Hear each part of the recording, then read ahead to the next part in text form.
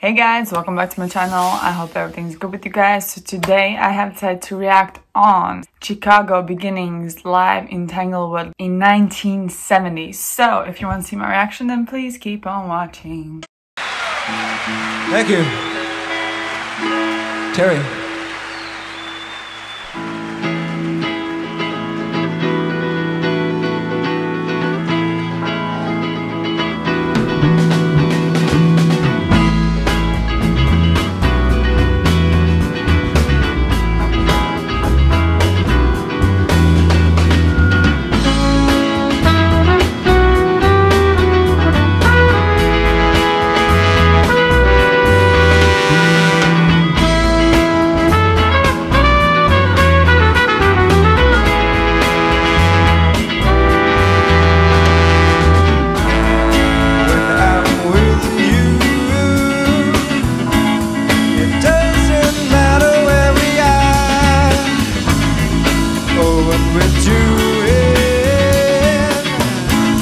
With you, that's all that matters. Time passes much too quickly when we're together laughing. I wish I could sing it to you. Oh no, how I wish I could sing it to you.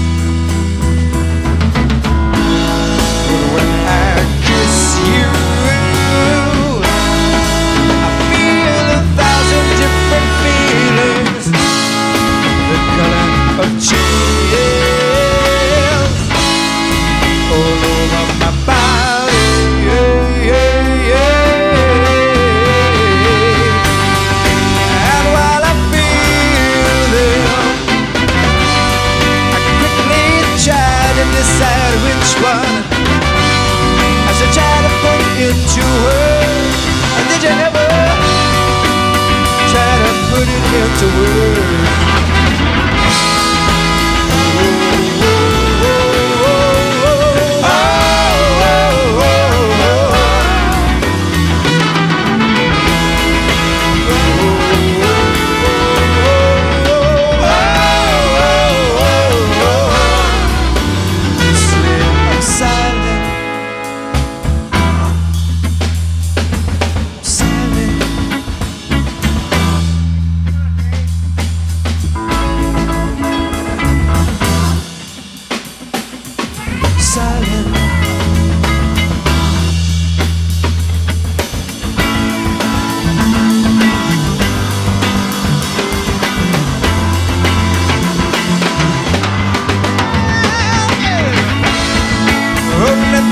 Beginning, what I want to feel forever.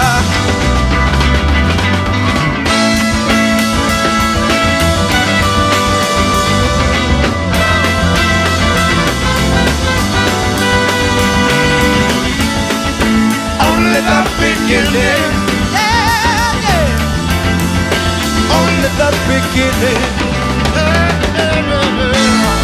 It's only the beginning. Only the beginning. Yeah, yeah, yeah. I've got to get to the end of my life. Oh, it's only the beginning. Yeah, yeah, yeah. Only just a start. It's only just a start. Only just a start.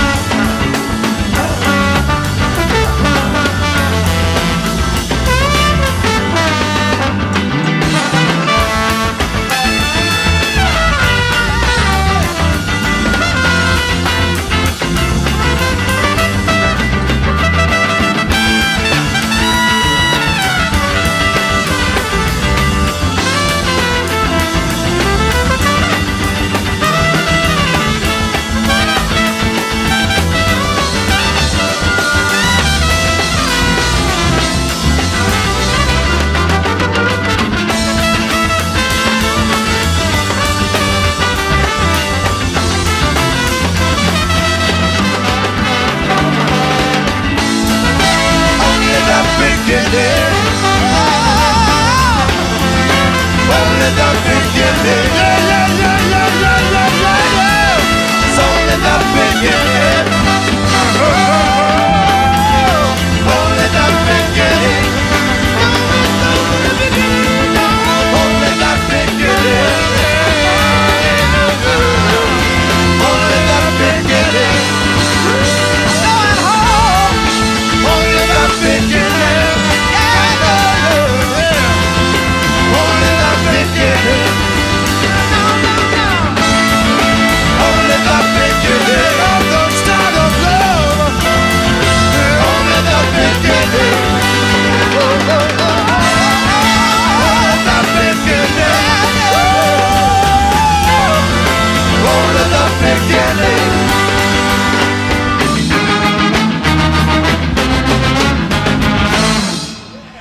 Lee Lockney, trombone. James Panko.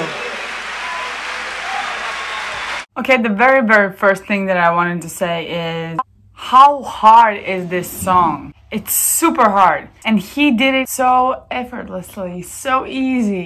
It's just a really hard song to sing because during the beginning it's pretty quiet instrumentally, so it's more your voice rather than instrumentals.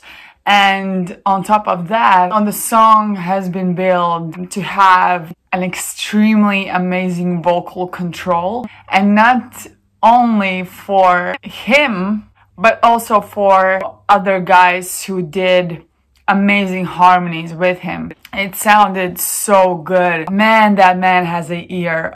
It was exceptional. Instrumentals, what the hell? So many things happened that I didn't expect. So what I realized by now, and it's been only my second reaction to the band Chicago, is that they love using just like more of a orchestra feel to the song, but not really. It just makes the song so much richer and so much more interesting. I had so much fun listening to this performance. It was absolutely amazing. And when the guys came in, the harmonies, are you kidding me?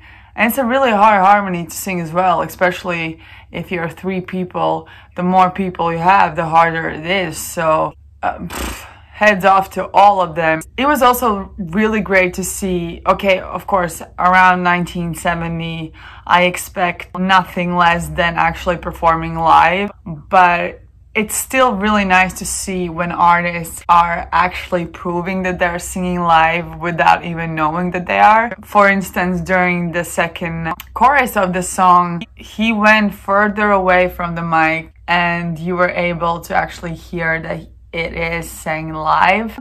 And it's not that I didn't know that it was live, it's just I really like when there are things like this where you can actually know that it's live. It's just, I don't know, for me personally, it just makes the performance so much more special. I hate that people are writing music and they can actually sing, but when it comes down to performing, they think it's alright not to perform live. What's the point? If you are an artist, you are supposed to want to perform live.